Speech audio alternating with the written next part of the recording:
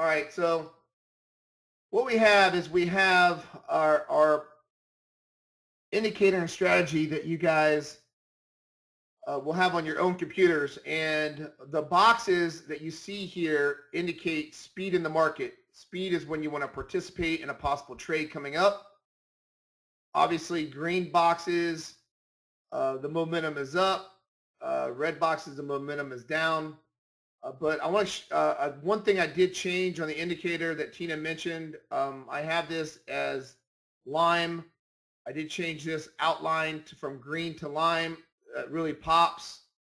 So that has been changed on the indicator. You can see how the red indicator really pops. Excuse me. On the outline, showing speed in the market, looking for a retracement. So you see we have speed here this morning. Speed coming in the market, so you look for a full retracement, and we had a nice little trade here this morning at 8:11 where the triangle had printed, and then we had speed in the market come here. Never got deep enough retracement. If you want to take a shallow retracement, you could have took it here if you want. A lot of traders take a shallow retracement with an 8 stow. That is fine. Deeper retracement came later right here also. What I want to show you though is that I added another option on the strategy that you can use. It works really, really well in chop. What happens is if you notice on major tops and major bottoms in the market, and it happened 4 or 5 times yesterday also. Let's say I get major speed in the market like this. These bars start producing these speed bars. So you got 1, 2, 3, 4 green speed bars in a row. If you get into resistance or support in a chop market, it's typically a top in the market. And I was going over this with Leo a little bit yesterday and Steve. This typically could be the high or low of a morning or evening session. It happens a lot all the time. So what you can do is when you see the market down on support and you get a big speed bar with a reversal, here it did caught the major low again. It's been creating major lows and major highs in the market. So if I get a blow off, sell off, and I get speed bar and a major reversal right after that, and it's on support or resistance, it typically goes the other way. So you can play it 2 ways, and I've added the strategy to incorporate both so you can test it. I've got the strategy to look at sell-offs like this. On if we have a sell-off and we get a reversal on that sell-off, it will catch that bar long right at that low or at that high, and then I also got the continuation trades.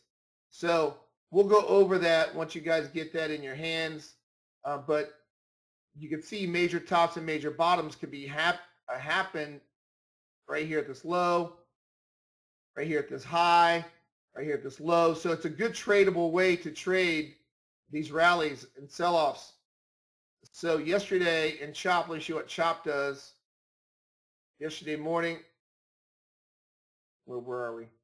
So here was a major top in the morning also, and that was a high value area. Right on it, you had the blow off rally that produced a nice sell. So I will show you when we get the strategy and how that's going to work. But once you get speed in the market, once you get speed, you get a possible trade retracement. So you get speed, this indicator while I'm making plot. Just when you see these speed bars come in, you get a possible trade that's going to come up. And that gives you a big heads up to start looking for your indicators that we use, market profile, supply demand lines, start looking for support or resistance to get these continuation trades. Then if you're in a chop market, you can see these highs and lows produce. In other words, when these speed bars come up and you're in chop, it's a possible major top, major bottom also, and you can use it accordingly as far as that goes. So that's a way to use these speed trend boxes is you can use it for continuation. Here's speed in the market. There's your first retracement. This is a shallow retracement. If you use an 8 stow, there's your long right there. Deeper retracement still coming up, but if that's what you want to do, you could do that on the speed bars on your own charts. All right, if you notice, you can use it off these. The best way, how we traded yesterday, it hit my target. I talked about it yesterday. I said if we break this level yesterday, 80 was my target for the session, for the morning session. And once we got through that level, she went right down to 80 and missed it by a few ticks. Came up, retested it. We came right back down to 80 was my target for the morning session.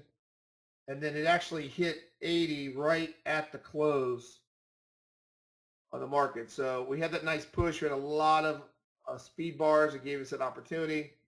You can see my target hit yesterday right on. That's how the supply demand lines are really good targets on the market. We had a big gap in the market that I noticed. We were in a 2-day downtrend, and that's why my target was 80 from the 96 break, 16 S&P points, and it sure enough hit it for the day. So, sorry, over here. There it is. There's your break. There's my major break yesterday, and it came right down to the 80 mark. And now you can see that 80 is really good support, 80, 81. So if we break 80, 81, if we break 80, 81, that's a very significant level for the market this morning. And that's going to be a tradable level. 80, 81. 81 a quarter right here it is. So if we break and get some speed, a speed bar through it, look for 74 and a quarter. It's a nice possible move to the downside as far as that goes. Now the big breakout on the S&P, remember I talked about parabolic moves. Parabolic moves are when the S&P can run 20, 30, 40 S&P points. We see it all the time when we don't have any supply or demand line above us. If you notice, we have a huge gap in the market right here. If we get above that level, I anticipate us breaking through 4,200, 4,203. We break through it. Once we do, you should see a parabolic possible move in the S&P. Those are the good ones on speed bar days because you look for positive market. Look for speed coming in on our speed bars. Look for the first retracement and try to get long in the market. So today's critical levels on the S&P would be 4202 and a quarter to be exact. And the critical level today, which was my target yesterday's sell, bounced right off of it. It would be 81 a quarter. Got as low as 80, so 81 a quarter right there. So those are your critical levels here this morning. Watch those levels for any breakout. Parabolic move would happen here. Great, 4202. We're looking at 23 and a quarter. So that's a nice 20 S&P point run. I got no resistance above me. The real big move will happen above 4230. You clear 4230. And I keep talking about this all the time. If I don't see anything above me at all, look at that. You can skinny this down and see gaps in the market. That's why I like to use this. I skinny it down. Look at this move. If we get above 4230 this week or early next week, look at that. That's when we see these big runs in the S&P where the train just rolls pretty hard. You see this big gap right here. If we break above 4202, got about 20 point S&P run. You got little gaps down here, 32 to 18, 90 down to 76. So there's other gaps in the market. There's a big gap down here, 62, 41. So what I like to do, and then here's your big giant parabolic move gap. At this level, we get below 40, 41. These are the ones you really can take advantage of, huge possible moves. We see it all the time. I talk about it. And then all of a sudden, a couple of days later, or it breaks the next week, and you see those moves where you're like, wow, the S&P just moved 30, 40 points. That's why, because you have no underlying supply or demand below you or above you. But what I like to do is skinny it down and just find where the gaps are. See, this is a fresh supply demand line that just printed yesterday right there. So that's why it's reacting off of it. And if you get a fresh supply demand that just printed, remember, supply and demand lines are generated based upon accumulation distribution. Supply demand lines have been timeless over the history of the market because that's what creates order flow. So you can see we bounce right off of it at this level 88, but we won't get really active until you get outside of 02.25 to 23, or if we break 41.80, we should start seeing a slide. But skinny your larger time frame down, and you can see gaps in the market like that. If you really want to skinny it down like this, I can see every single area I need to be playing going into next week, this week. Here's the parabolic moves outside of this, outside of this.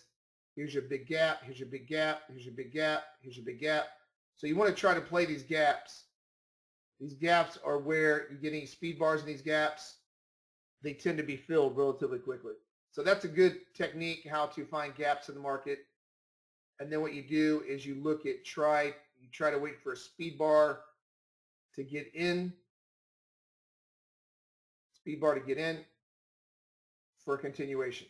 You look for speed. So if this was let's say this is right here, see this is a good speed bar trade. You got speed, there's your first retracement, and there's your arrow our triangle that prints. Now you got speed. See how you're getting that retracement speed coming up. You want to try to time those breaking through those supply demand lines on those big gaps in the market profile.